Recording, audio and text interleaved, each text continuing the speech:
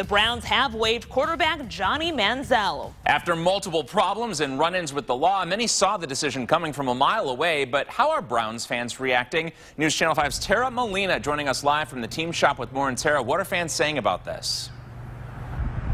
Adios, sayonara, bye-bye. Any way you want to say it, the Browns have said goodbye to Johnny Football. And guys, the fans that I talked to today, they aren't all that surprised.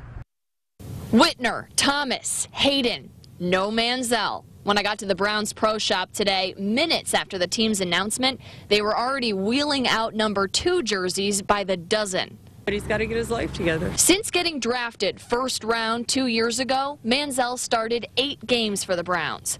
But it was problems off the field that made headlines. Partying, drinking, photos and videos are still popping up weekly of Manziel going wild.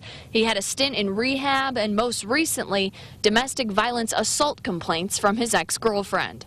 What did we think about him as a man? He was a bad influence. He was a bad influence. Some said they saw this coming. Manziel sucks anyways. He needed to be off our team. We're never going to win if he's still on there crying and whining about his ex-girlfriend. Who wants to hear that? But not everyone in Cleveland is breathing a sigh of relief. He's a good quarterback, though. I don't know why they let him go. He's going to mature, just like Josh Gordon has matured, and he's going to come back and light the league up. Right now, all Johnny's been lighting up are nightclubs on the West Coast. I asked fans how they think he's taking this. He could be having a party, and he could be breaking some stuff. I know that.